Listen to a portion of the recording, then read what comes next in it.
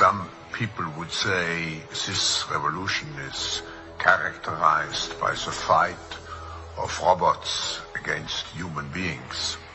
And we will win this fight.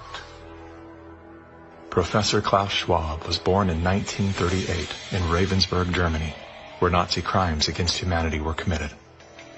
His father, Eugene Wilhelm Schwab, was the managing director of Escher Weiss Ravensburg, a company that used slave labor to manufacture weapons of war for the Third Reich. While Klaus's father was at the helm, the Nazi Party awarded Escher Weiss Ravensburg the title of National Socialist Model Company. Years later, Klaus Schwab joined the board of directors at Escher Weiss Ravensburg, where he played a key role in the development of South Africa's nuclear weapons program during the darkest years of the racist apartheid regime. Today, Klaus Schwab is the founder and executive chairman of the World Economic Forum.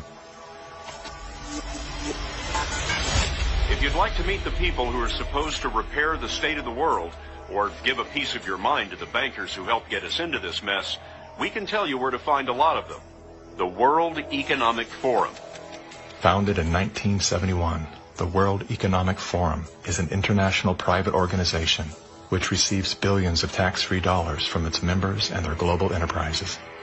Every year, the WEF brings together its members with world leaders, big pharma executives, tech titans, Hollywood celebrities, media personalities, and internet influencers to meet in the secluded mountains of Davos, Switzerland.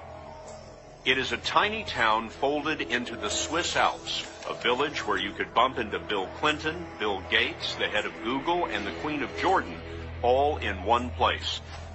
A lot of reporters cover the forum, but few get inside. It turns out there are two Davoses, one you see and one you don't. After hours, there are hundreds of private parties where deals are done.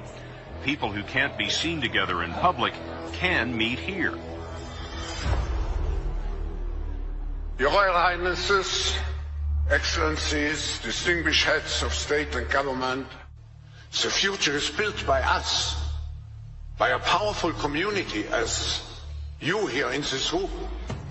Klaus Schwab, the founder of the WEF, is particularly upfront and even proud of his ability to shape and influence world politics.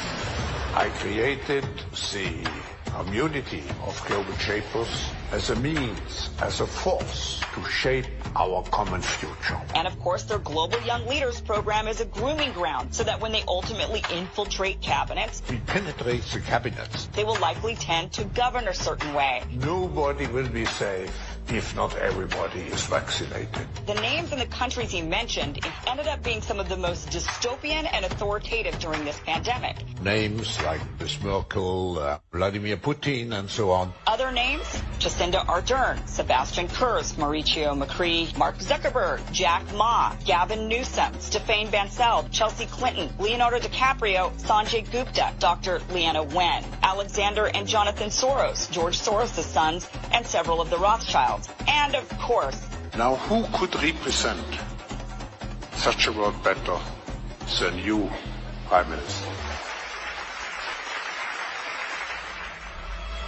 In 2014, Klaus Schwab called for the Great Reset, We need a great reset. which he positioned as the solution to the world's most urgent issues. The dark reality of Schwab's agenda is detailed in his best-selling book, COVID-19, The Great Reset.